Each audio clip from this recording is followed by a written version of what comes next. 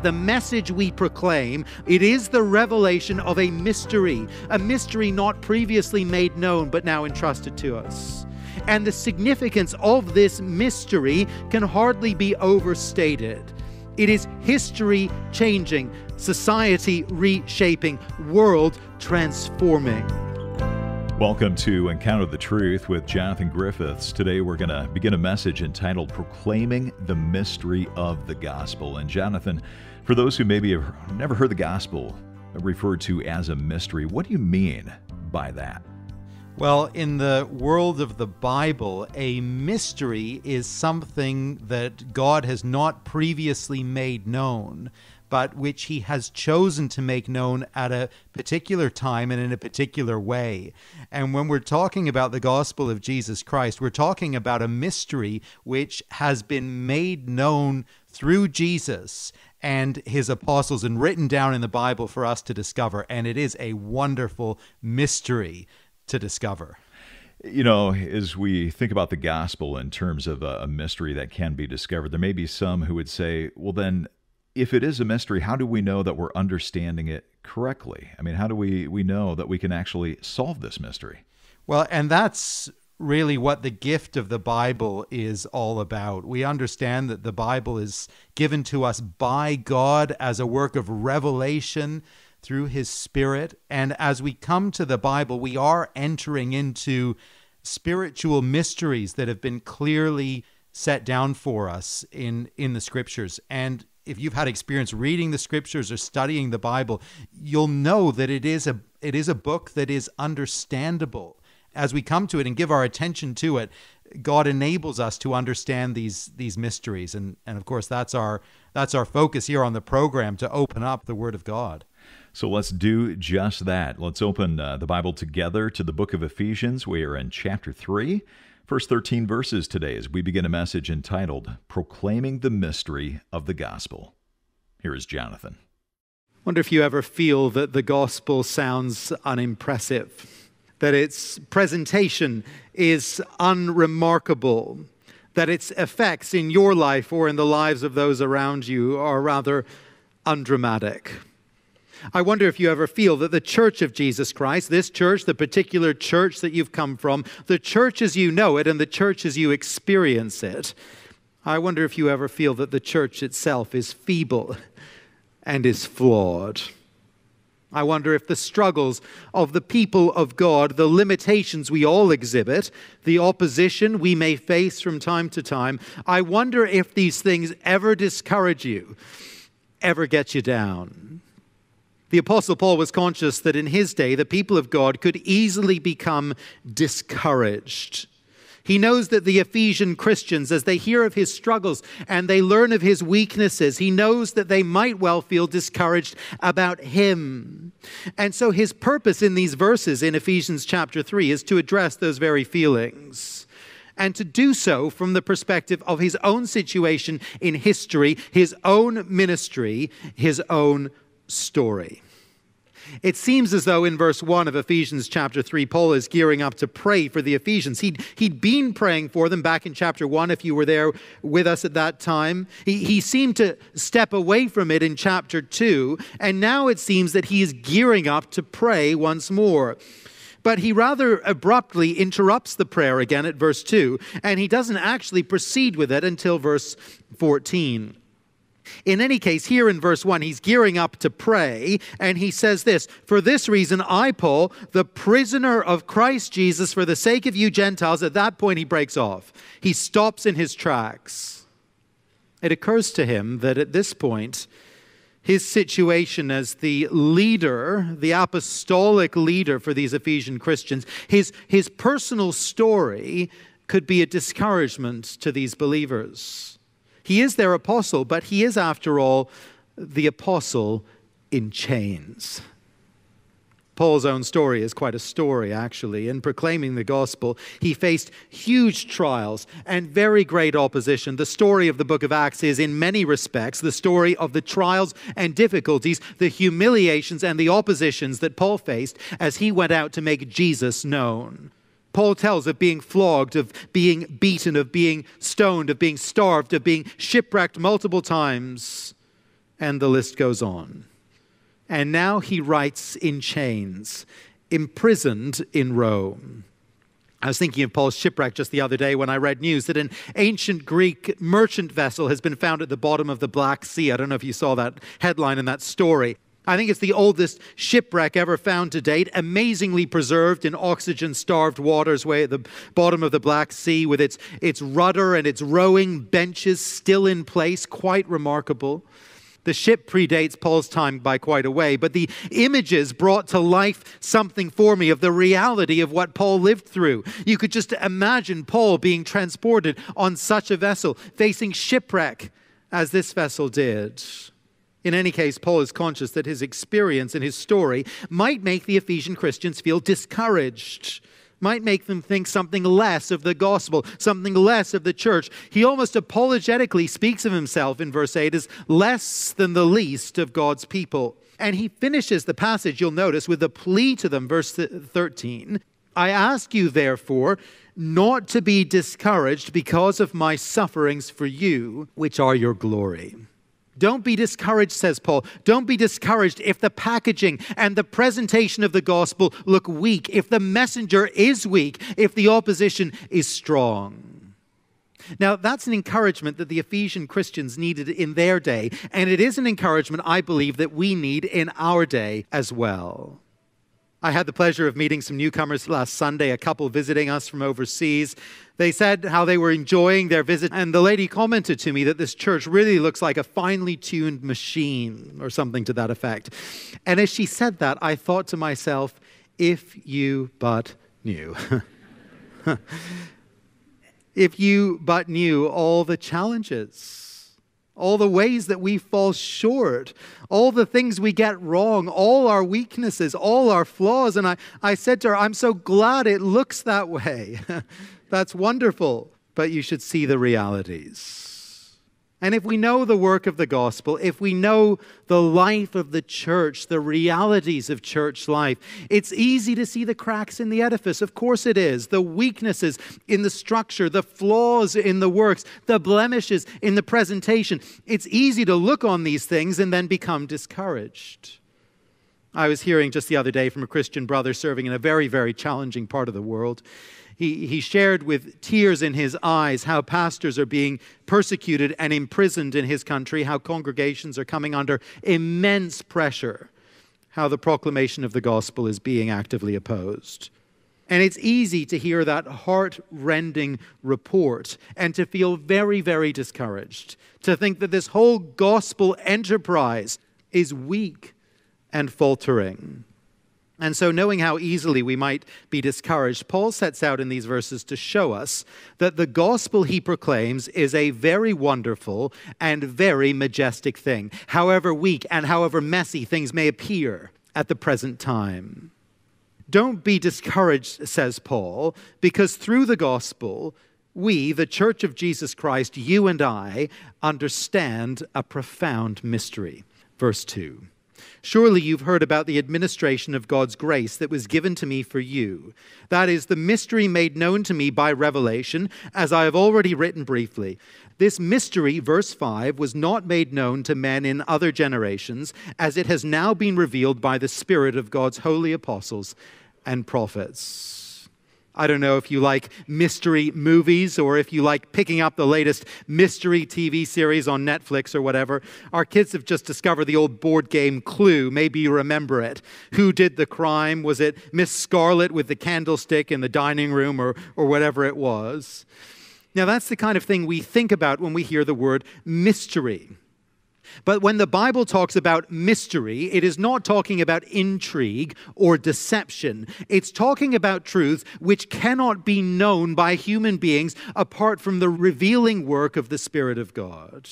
Truths which perhaps were not previously made known to us, but which have now been revealed to us in and through the person of Jesus Christ.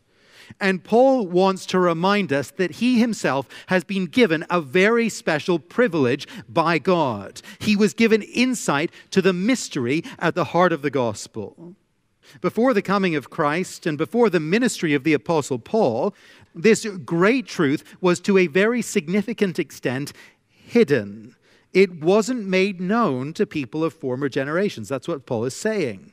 Well, here is the mystery which has been entrusted to Paul, the great mystery that really lies at the heart of his ministry as the apostle to the Gentiles. Verse 6. This mystery is that through the gospel, the Gentiles are heirs together with Israel, members together of one body, and sharers together in the promise of Christ Jesus. You're listening to Encounter the Truth with Jonathan Griffiths, a message called Proclaiming the Mystery of the Gospel. It's from a larger series, The Unsearchable Riches of Christ, and today we've been looking at Ephesians chapter 3, first 13 verses there, and looking at the mystery of salvation, how Jesus brings salvation to all who believe. We're going to get back to this message in just a moment, so I hope you will stay with us. If you want to find out more about Jonathan and about Encounter the Truth, I encourage you to come check out our website. It's encounterthetruth.org. While you're there, you can find out more about our weekly devotional. Check that out. Just click on the link that says Moment of Truth. And you can find out more about a gift that we'd love to send you. It's a book written by Colin Webster called Time Well Spent. It's about how we develop a daily devotional life. I think many of us, when it comes to a devotional life, we know it's important, but we may struggle to get started for all sorts of different reasons. Maybe you feel like you're so busy you can't just add another thing to your to-do list, or it feels like it's a strain on the brain more than fuel for your soul. Well, Colin Webster takes on these concerns in his book, Time Well Spent, and we'd love to send you a copy as you give a financial gift of any amount in support Encounter the Truth this month. Our website is encounterthetruth.org. Our toll-free number you can call is 1-833-998-7884. That's 1-833-99-TRUTH. Or again, the website is encounterthetruth.org. Well, let's get back to the message. Once again, here is Jonathan. If you were with us here last week, you'll remember that this was the particular focus, really, of the second half of chapter 2. The gospel, it breaks down barriers. It brings Jew and Gentile together. It makes us one in Christ. Now, it's interesting that Paul speaks of this as being a mystery. The seeds of that promise are, of course, found in the Old Testament. We thought last week about God's great promise to Abram, whom he called Abraham, in Genesis chapter 12. Abraham's family, they would receive blessing, they would become a great people, they would be given a land. And as they are blessed and protected by God, they will become a blessing to the world. Right there, right from the start, there is this promise and this expectation that the salvation blessings that God gives to Abram's family will spill over to the world. But the full reality of verse 6, what Paul is talking about here, that wasn't articulated. It wasn't expanded upon. It wasn't laid out in explicit detail. And for the Israelites of old, what Paul is saying here, it would have come as something of a shock. You see, the full implications of what Paul is saying here, they are immense and they are entirely profound. He drives home this idea of togetherness between Jew and Gentile. And he piles on the language and the imagery of togetherness actually in 3 layers here in verse 6. And perhaps you can see them as you look at the verse. The mystery revealed to Paul says that through the gospel, Gentiles are heirs together with Israel. Israel's heritage as a nation, as a people, was nothing less than the covenant promises of God, first given to Abraham. Over the years, this promise of being God's people and knowing God's blessing, it was supplemented and it was reinforced by wonderful promises of salvation, promises of the forgiveness of sins, of the gift of the Holy Spirit, of a new home in a new heavens and a new earth. The weight of this inheritance, the value of it, the splendor of it, well, here's what Paul is saying. The Gentiles who hope in Christ, they now share in it. The outsider, the foreigner, the former enemy, suddenly treated as family. Added to that, the Gentiles are members together of one body. Again, this is a very stunning truth. It's a very big truth. In the society of Paul's day, if a young Israelite married a Gentile, the family would hold their funeral. Being joined together with a Gentile was the equivalent of death in a very real sense. But now, united in Christ, they are members together of one body. They're truly united. Barriers brought down. The two made one. Jew and Gentile, Paul says finally, are sharers together in the promise in Christ Jesus. The word Christ, as you may know, means Messiah, the promised Savior, King coming to Israel.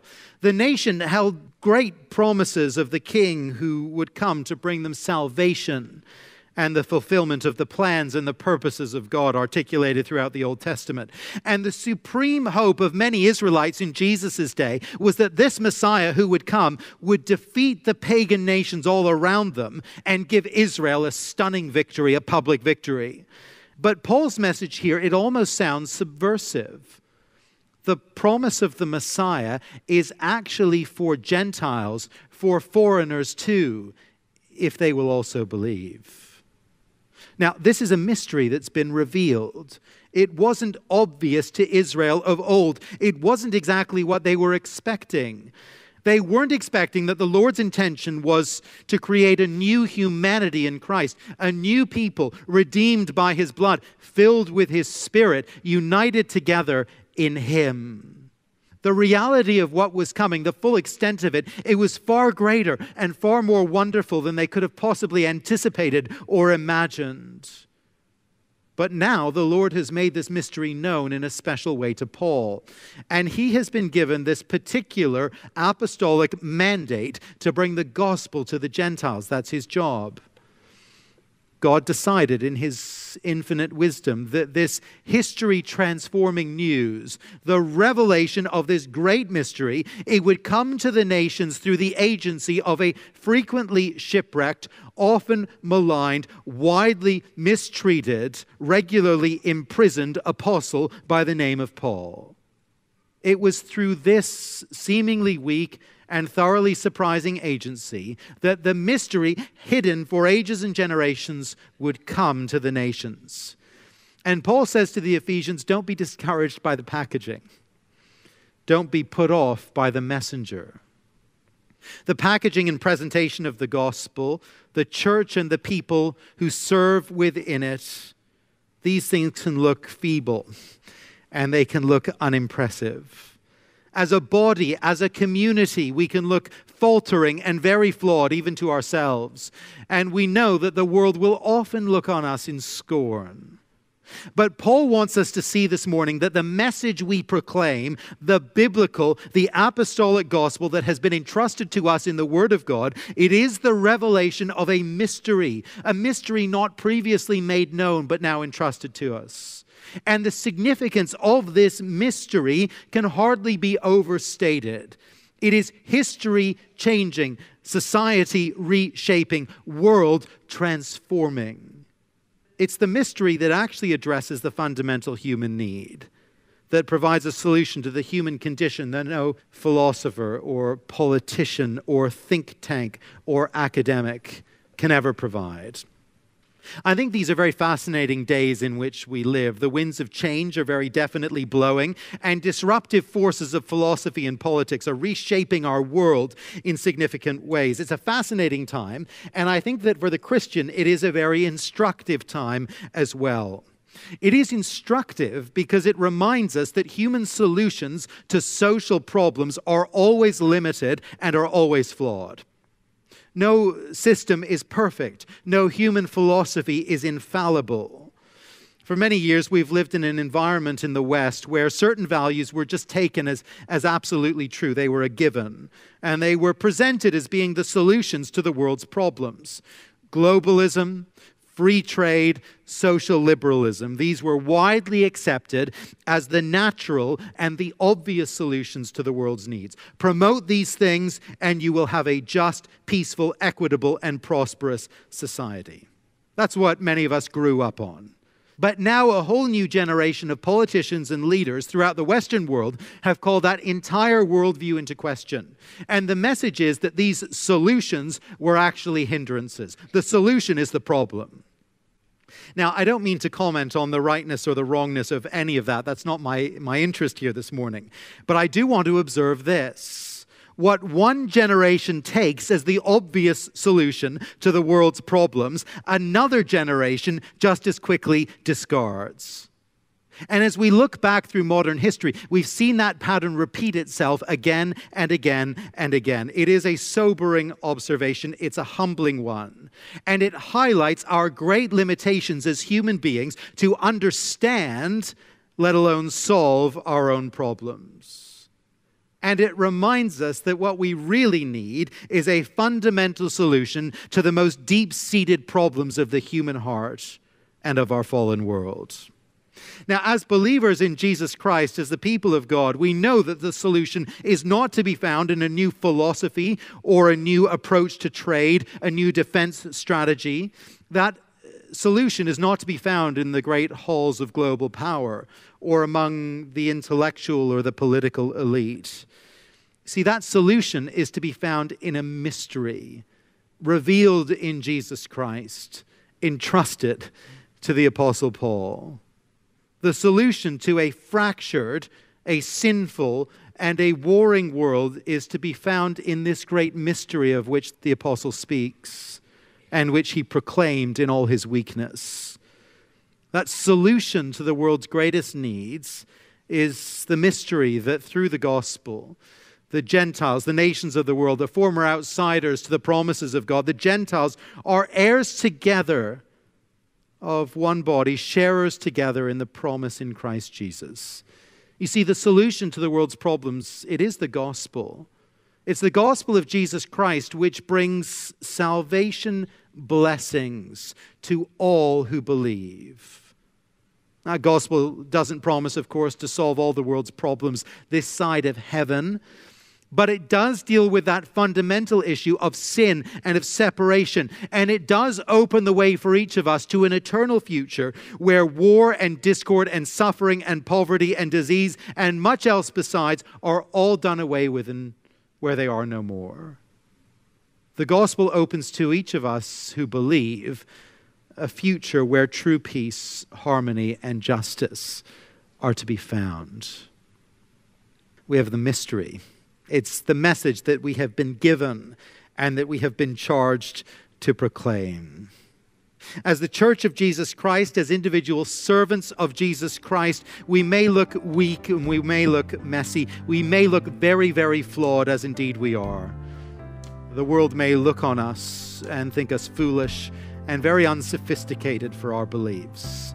But we do have the key to history. Make no mistake. We do have within the Word of God the solution to the deepest needs of humanity. We have the mystery of the gospel of Jesus Christ. And so Paul says, do not be discouraged.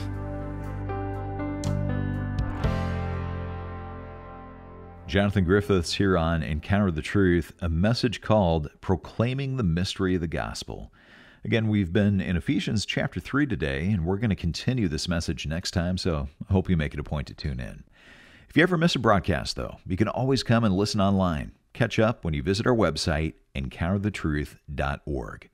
That's encounterthetruth.org.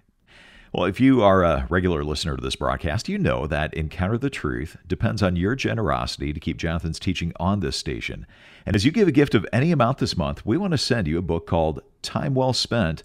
What is this book about, Jonathan? Well, it's about a simple theme, but a really important one if we want to grow in our relationship with Jesus Christ. It's about developing a rhythm and a pattern of daily devotions. And that means really spending some time reading God's Word, the Bible, and responding to Him in prayer. It's an important thing for anyone who would walk with Jesus to develop that pattern, but it's not always easy to get there, especially if you're starting out from scratch and you've never really done that before, never really been encouraged in it. And we think this little book will be a real encouragement to you as you think through how to do that and why to do that. We think that if you can develop that discipline for yourself, you will find that you will grow in your relationship with Jesus Christ. And we just want to encourage you in that. Well, the book is called Time Well Spent, a practical guide to developing your daily devotions. Again, it's our thank you gift to you as you give a financial gift of any amount this month. Give online at encounterthetruth.org or call us at 833-998-7884. That might be easier to remember as 833-99-TRUTH. Or, again, come to the website, encounterthetruth.org. Thanks for listening, and I hope you'll join us next time.